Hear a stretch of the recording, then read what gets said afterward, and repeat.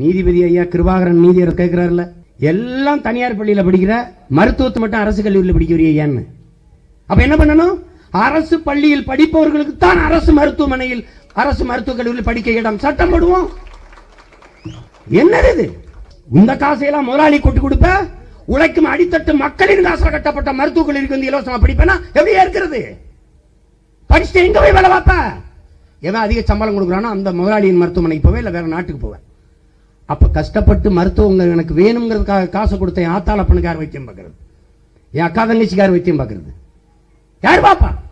எவ்வளவு போராடுறோம் பாருங்க. காசு இல்லை, எங்களை காட்டுவதற்கு ஊடகம் இல்லை, நாங்க போட்டியிடுறோம்னு கூட சொல்லாது. ஆனா நாங்கள் அதை பத்தி கவலைப்படுறதில்லை. தொடர்ச்சியாக நாங்கள் போராடி கொண்டிருப்போம். என்றாவது ஒரு நாள் மக்கள் உணர்வார்கள், இந்த பிள்ளைகளை விட்டால் நமக்கு வேறு வழி இல்லை என்கிற புரிதல் என்றைக்கு வருதோ அன்னைக்கு நாங்கள் வென்று விடுவோம். ஒவ்வொரு தேர்தலையும் நாங்கள் வெறும் தேர்தலாக பார்ப்பதில்லை, இதை மாறுதலாக ஏன் பார்க்க கூடாது? அதனால்தான் இந்த இடைத்தேர்தலில் எல்லா கட்சிகளும் போட்டியிடல விலகிருச்சு. திமுக ஒரு பெரிய கூட்டத்தை வச்சுக்கிட்டு காங்கிரஸோட சேர்ந்து காங்கிரஸுக்கு சீட்டு கொடுத்திருக்கு. அவர் ஒரு பெரிய செல்வந்தர் நிற்கிறார், முதலாளி. இந்த பக்கம் ஒருத்தர் நிற்கிறார், அது ஒரு பெரிய கூட்டணி வச்சிருக்கு. தனித்து எவரோடும் சேராது என் மக்களை நம்பி, ஏன் அந்த கட்சிகள் மக்களை நம்பல? ஏன் திமுக தனியா போட்டியிட வேண்டியதானே? காங்கிரஸ் 110 120 ஆண்டு கால கட்சி, பெரிய கட்சி, தனிச்சு நிக்க வேண்டியதானே? டெபாசிட் வாங்காது, கட்டுத்தொகை இழந்து விடும். அது காங்கிரஸ் ஒரு கட்சி தமிழ்நாட்டுக்கு எதுக்கு? என்னைக்கு காமராஜன் ஒரு தலைவன் செத்தானோ அன்னைக்கு காங்கிரஸ் செத்து போயிருச்சு. அப்புறம் இந்திரா காங்கிரஸ் கூட இல்லது, இது இத்தாலி சோனியா காந்தி காங்கிரஸ். இந்த காங்கிரஸ் உனக்கு எதுக்கு? உன் மொழிக்கு நிக்குமா? உன் பண்பாட்டுக்கு நிக்குமா? உன் கலைக்கு நிக்குமா? ஒரு நிலத்திற்கு இருக்குமா? வளத்திற்கு நிற்குமா? எதுக்கு நிற்கும்? உன் மீனவ சொந்தங்கள் வாழ முடியல. உன் சொந்த சொத்து, உன் பாட்டனின் சொந்த சொத்து, சேதுபதி மன்னனின் சொந்த நிலம் கச்சத்தீவு எடுத்து கொடுத்தது இந்திரா காந்தி. தடுக்காமல் வேடிக்கை பார்த்தது திமுக அதன் தலைமை கருணாநிதி ஐயா. நீ கச்சத்தீவை மீட்கணும் சொல்லு காங்கிரஸ், கொடுத்ததுதான் திருப்பி எடுக்க வேண்டும் என்கிற பேச்சுக்கு இடம் இல்லைங்க. பாரதிய ஜனதா வந்தது மாறி இதே வழக்கு உச்ச நீதிமன்றத்துக்கு கொடுத்ததான் திருப்பி எடுக்க வேண்டும் என்கிற பேச்சுக்கு இடம் இல்லைங்குது. யார் நிலத்தை யாருக்கு எடுத்து கொடுக்கிறது? என் இனத்தின் வரலாற்று பகைவன் சிங்களனுக்கு நீ எடுத்து கொடுத்துட்டு எல்லை தாண்டி போகாதேனா, கச்சத்தீவு எனக்குன்னா என் கடல் தூரம் பெருசு, அவனுக்குன்னா அவனுக்கு கடல் தூரம் நீளம், எல்லா உரிமையும் இழந்துட்டான். இப்ப எனக்கு ஒரு தடவை அதிகாரத்தை கொடு.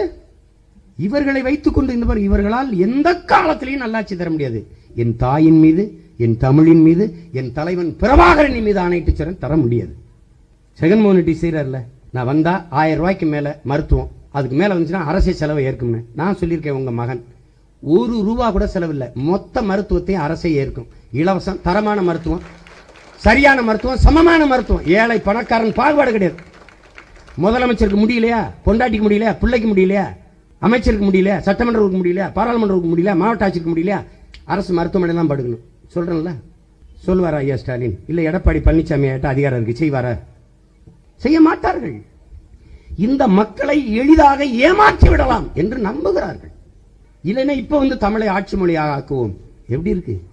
இந்தியாவிலே என் அன்பு சொந்தங்களே, ஒரு மாநில கட்சி தொடர்ச்சியாக 18 ஆண்டுகள் மத்திய அமைச்சரவையில் இருந்த ஒரே கட்சி திமுக தான். ஐ.கே. குஜராலா அமைச்சர், வி.பி. சிங்கா அமைச்சர், ராஜீவ் காந்தியா அமைச்சர், தொடர்ச்சியா வாஜ்பாயா அமைச்சர், மன்மோகன் சிங்கா அமைச்சர். இவ்வளவு காலம் இருந்து தமிழை ஆட்சி மொழியாக கொண்டு வராத பெருமக்கள் பதவியில் இல்லாத போது ரொம்ப பாசமா இருப்பாங்க. அதனாலதான் நான் என்ன சொல்றேன், கடைசி வரைக்கும் பதவி கொடுக்காம வச்சுக்கிறேங்கன்றேன்.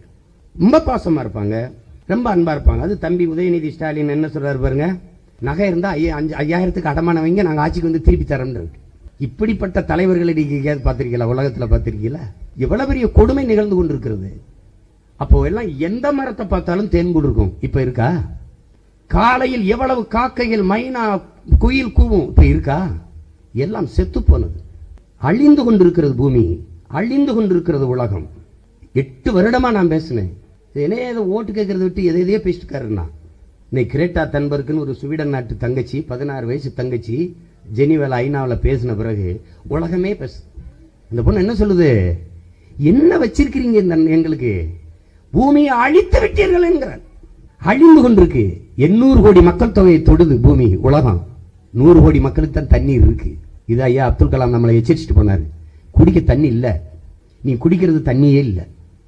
கடையில் வாங்கி குடிக்கிறீல, சத்தியமா சொல்றேன், தண்ணி இல்ல. நீரில் இருந்து நமக்கு என்ன சக்தி, என்ன ஆற்றல் கிடைக்கணுமோ அது இந்த தண்ணியில இல்ல, அதை கொண்டுட்டு தான் வந்து கொடுக்குறாங்க. நீ தண்ணியை திறந்தா பேசாம தான் இருக்கணும். போத்தல் ஏன் டப்புன்னு வெடிக்குது, புஷ்னு ஒரு சத்தம் வருது? ஏன் வருது? தண்ணி இல்லது. தாகம் நிற்கும். தண்ணீரால் மனித உடலுக்கு கிடைக்க வேண்டிய சக்தி, அந்த ஆற்றல் வருமா? இருக்காது. 3 வயசு குழந்தைக்கு புற்றுநோய் வருதுன்னா அது என்ன செஞ்சு? பீடி குடிச்சதா, சிகரெட் புகைச்சதா, புயலை போட்டதா? எதனால?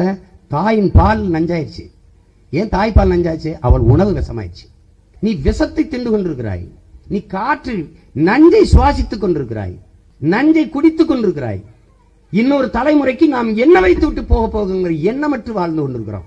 அது என் தமிழ் சமூக மக்கள் அடிமையாக வாழ்வதையே அருமையான சுதந்திரம் என்று கருதி வாழ்ந்து கொண்டிருக்கிறார். அவர்களுக்கு எந்த பிரச்சனையும் இல்லை. திரும்பினால் மதுக்கடை இருக்கிறது, இந்த பக்கம் திரும்பினால் திரையரங்கு இருக்கிறது, வாரத்துக்கு ஒரு புதுப்படம் வெளியாகிறது, தொலைக்காட்சி வீட்டில் உட்கார்ந்தால் தொடர்கள் இருக்கிறது, அங்கே திரைப்படங்கள் ஓடுகிறது. எதை பத்தியும் கொல்லப்படல. உலகத்தில் பொழுதுபோக்கிற்கு, கேளிக்கைக்கு இவ்வளவு முக்கியத்துவம் கொடுத்த ஒரு இனம் உலக வரலாற்றிலே தமிழர்கள் தான். இந்த அமைப்பே தப்பு. நான் அமைப்பு தப்புங்கிறேன், சிலர் ஆங்கிலத்தில் சிஸ்டம் சரியில்லைன்றாங்க. புரியுதா அவங்களுக்கு?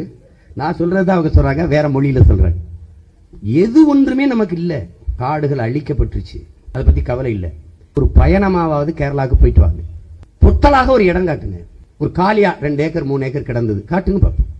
மரங்கள் இல்லாத ஒரு இடத்தை நீங்கள் பார்க்க முடியாது. அடர்ந்த காடு, சிறிதளவு ரோடு, ஆங்காங்க வீடுகள். அப்படிதான் அந்த மக்கள் வாழ்றாங்க. இங்க திருமண பக்கமெல்லாம் பொட்டல் காடு. 2 கோடி தொண்டை வச்சிருக்கேன், 1.5 கோடி தொண்டை வச்சிருக்கேன். ஒரு ஆண்டுக்கு ஒரு மரம் நட்டு இருந்தா கூட 500 கோடி மரங்களை இந்த 50 ஆண்டுகள் நட்டு. ஏன் நல்ல? ஏன் நடல?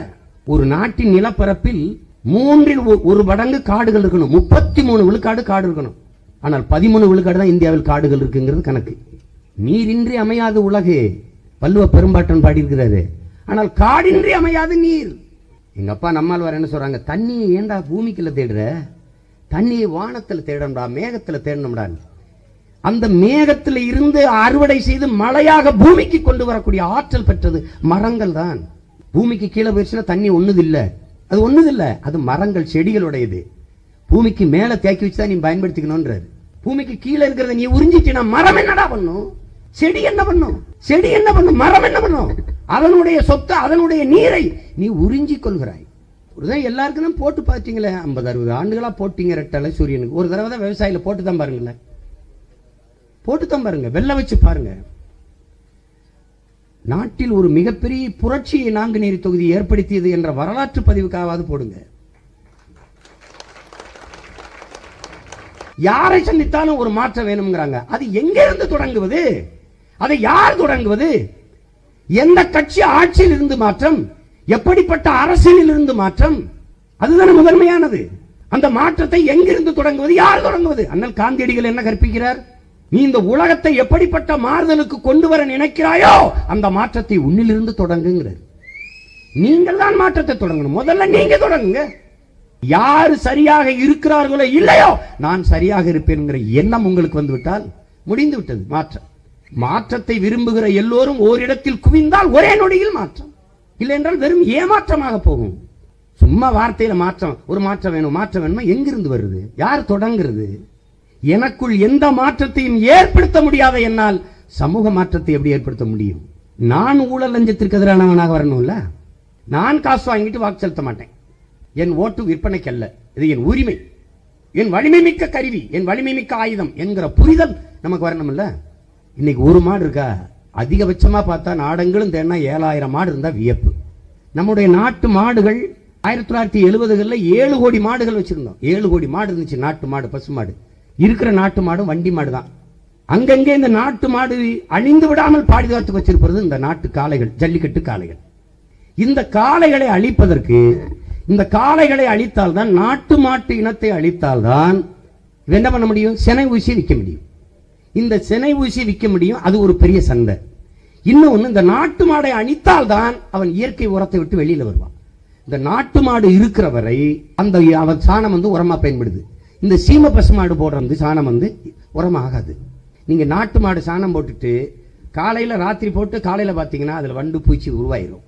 இந்த சீம பசு போட்டுச்சுன்னா அதுல எதுவுமே உருவாகாது. 2 நாள் விட்டீங்கன்னா காஞ்சாதுவா காத்துல பறந்து விடும். அப்ப இந்த நாட்டு மாட்டு இனத்தை அழிக்க வேண்டியிருக்கு. அழித்தால்தான் இயற்கை உரத்தை விட்டு விவசாயி வெளியில வருவான். அவனுடைய பாக்டம்பாஸ் 60-20 பொட்டாசியம் சல்பட்டுங்கிற ரசாயன கந்தக உரங்களை சந்தைப்படுத்தி விற்க முடியும். இது எல்லாமே திட்டமிட்டு நிகழ்த்தப்பட்ட ஒன்று. அப்பா நம்மால் என்ன சொல்றாங்க, பசுமை புரட்சி பசுமை புரட்சின்னா அப்புறமா தான் தெரியுது அது விஞ்ஞானம் இல்ல வியாபாரம்னு நமக்கு தெரிய வருதுங்கிறது. இது எவ்வளவு பெரிய சூழ்ச்சி. நாம இவ்வளவு பெரிய நெல் 4 மாசம் 5 மாசத்துக்கு விளையும். வரப்புக்கு மேல இருந்துச்சு நம்ம நெல்லு, சாஞ்சு கிடந்துச்சு. சனிமூளை பொனிமூளை பார்த்து அறுத்தம். அப்ப சாஞ்சு கிடந்துச்சு. வரப்புயர நீர் உயரும், நீர் உயர நெல் உயரும், நெல் உயர குடி உயரும், குடி உயர கோதுமை உயரும்னு பாட்டு இருந்துச்சு. ஆனா அன்னைக்கு வரப்பு உயரம் இருக்கு, நீரும் உயரல நெல்லும் உயரல. அன்னைக்கு சாஞ்சு கிடந்துச்சு, குனிஞ்சு அறுத்தம். இன்னைக்கு வரப்புக்கு கீழே இருக்கு, முட்டிக்கால் போட்டு அறுத்துட்டு போறோம். ஏன்னா பயிர் குட்டையா போயிடுச்சு. இவன் என்ன பண்ணா, அதை விட இது நிறைய நெல் விளையும், சீக்கிரம் விளையும். உடனே இந்த பாரம்பரிய நெல் விதைகளை விட்டுட்டு இவனுடைய வீரிய விதைக்கு வந்தோம், இந்த குட்டப்பயிருக்கு வந்தோம். இந்த குட்டப்பயிர் என்ன ஆயிடுச்சு, என்னுடைய மாட்டு சாணி ஆட்டு புழுக்கைக்கு விளைய மாட்டேங்குது. இது சரியா வரலைங்கிறேன். இல்ல நான் ஒரு உரம் தரேன், அதை போடு நல்லா வரும்னா உரத்தை அப்படி சந்தைப்படுத்தினான், விதையை அப்படி சந்தைப்படுத்தினான். பாரம்பரிய நெல்லை விட்டோம், பாரம்பரிய மாடுகளை விட்டோம். நம்ம வச்சிருந்த என்ன பண்ண, அந்த நெல்லை அடியை காட்டுல விட்டு வந்துடும். நடு மாட்டுக்கு, நுனி வீட்டுக்கு. அந்த மாட்டு வைக்கோலை கொண்டாந்து மாட்டுக்கு போட்டோம். அது சாணியை பிடிச்சி, சாணியை கொண்டு நிலத்துல போட்டோம். இது ஒரு சுழற்சி. நம்ம கருது அறுப்போம், அது புனையல் பத்தி நெல்லை உதுத்து விடும். அங்க வண்டியில நெல்லை ஏத்துவோம், மாடு சுமந்து வந்து வீட்டுல சேர்க்கும். பாருங்க, இது ஒரு தற்சார்பு. இது பல ஆயிரம் ஆண்டுகளாக நம்ம வாழ்க்கை முறையா இருந்துச்சு. இதை தகர்த்துட்டான். இப்ப வண்டியும் இல்ல, மாடும் இல்ல, டிராக்டர். அகல உழுவதை விட ஆழ உழுவது மேல்னு நமது முன்னோர்கள் சொன்னாங்க. ஆனா இன்னைக்கு டிராக்டர் என்ன செய்யும், கீறி விடும். ஒரு மனிதன் 60 கிலோ எடையுள்ள மனிதன் தொடர்ச்சியாக வயல்ல நடக்கும்போது அந்த இடத்துல எதுவுமே முளைக்க மாட்டேங்குது. அந்த இடத்துல ஒரு பாதை விழுந்துருது. ஆனா 600 டன் எடையுள்ள டிராக்டர் அழுத்தும் போது எப்படி அது அந்த இடத்துல என்ன முளைக்கும், கெட்டிப்பட்ட இடங்கள்ல தான் புற்கள் முளைக்கும். நீங்க அருகம்புல்லோ கோரப்புல்லோ முளைக்கிற இடத்துல பாருங்க, இருக கட்டிப்பட்டு மண் இருந்தா முளைச்சிடும். அப்ப என்ன பண்ணும், கலப்பை வச்சு உழணும். கலப்பை வச்சு உழுது, மாடு வச்சு உழுதா டிராக்டர் வியாபாரம் பண்ண முடியாது.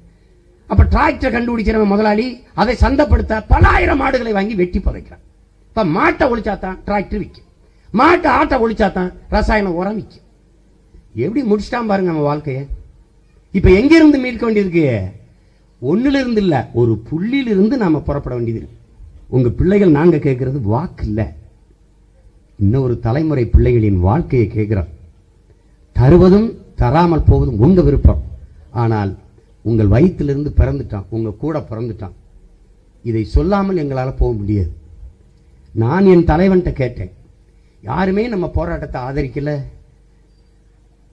நமக்கு உதவல, நம்ம இவ்வளவு சிரமப்பட்டு போராடி கொண்டிருக்குமே அண்ணா என்று நான் என் தலைவன்கிட்ட கேட்டேன்.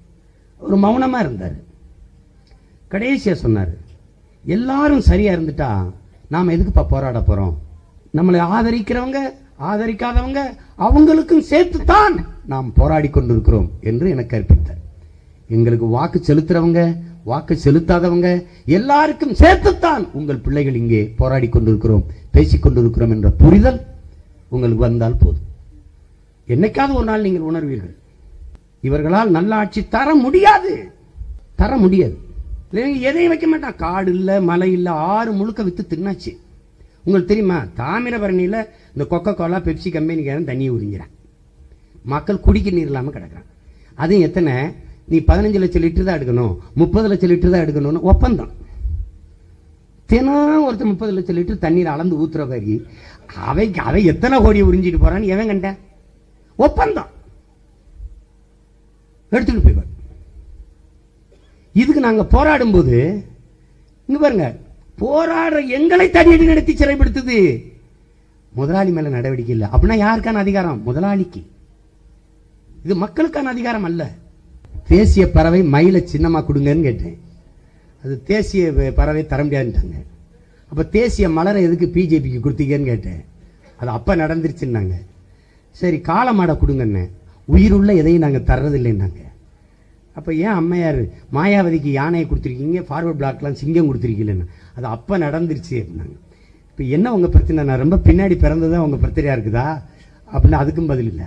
உயிருள்ள எதையுமே தர முடியாதுன்னு சொல்லிட்டு இப்ப எனக்கு விவசாய சின்னத்தை கொடுத்துருக்குது. ஏன் கொடுத்துருக்குது, விவசாயம் உயிரோட இல்லைன்னு அது முடிவு பண்ணிடுச்சு. அதையே எனக்கு கொடுத்துருக்குது, உசுரை கொடுத்தாது விவசாயிகளை காப்பாத்திடுவான் சீமான்னு அது நினைக்குது. அதுக்குதான் எனக்கு தந்துருக்குது. அதனால என் அன்பிற்குரிய மக்கள், அருமை சொந்தங்கள், உழைக்கும் அந்த ஏழை பாட்டாளி கைகட்டி நிற்கிறான். அவனுக்காக, அவன் உரிமைக்காக கையேந்தி நிற்கிறான்.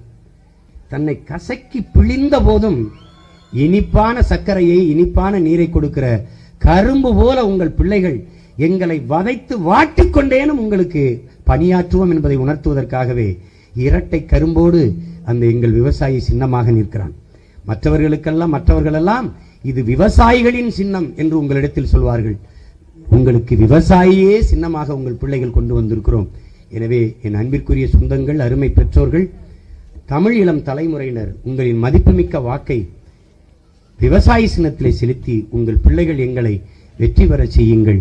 ஒரு புரட்சிகர அரசியலுக்கான தொடக்கமாக இந்த நாங்குநேரி தேர்தல் களம் அமையட்டும். மீண்டும் மீண்டும் இவர்களுக்கே அதிகாரத்தை கொடுத்து நீங்கள் அடிமையாக வாழ்கிற நிலையிலிருந்து விடுதலை பெறுங்கள் என்று உங்களை அன்போடு உங்கள் மகன் வேண்டுகிறேன். புரட்சி எப்போதும் வெல்லும். நாளை நமது வெற்றி அதை சொல்லும். நன்றி, வணக்கம். நாம் தமிழர். தொடர்ச்சியாக உங்கள் பிள்ளைகள் எவ்வளவு இருந்து நாம் மாறணும். கொடுமையானவர்கள்.